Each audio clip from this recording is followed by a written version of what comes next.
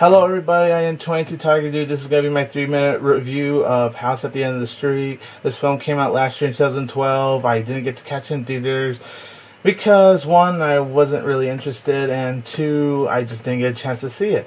But I got to finally instantly see it from Netflix, so here it goes.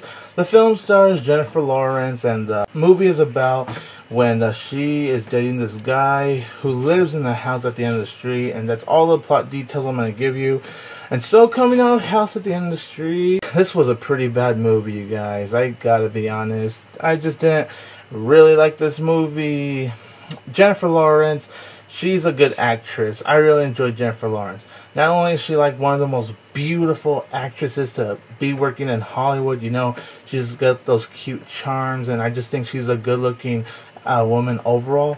But like, her acting style and her skills, I really admired that. And she was good in House at the End of the Street. She was actually the best part out of this whole film. Now, what didn't work for House at the End of the Street, though, was that it tried to be too scary. Like, I wouldn't really call this film a horror film. Like, in some ways, yes, you could call it a horror film, but I viewed it more as a psychological thriller film.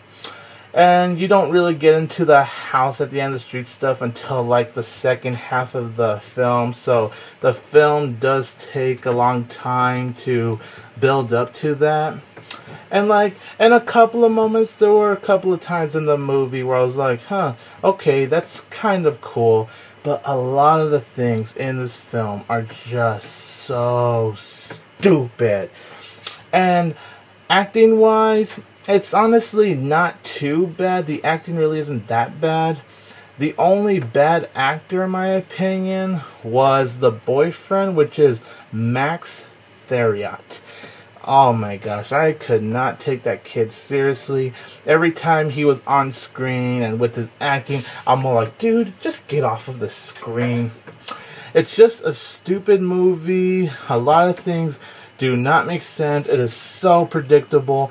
I'm fine with cliches, but just how the movie worked it out, it was just pretty sloppy. It's just a pretty bad film, and I really don't recommend it. And I definitely understand why it got such bad reviews.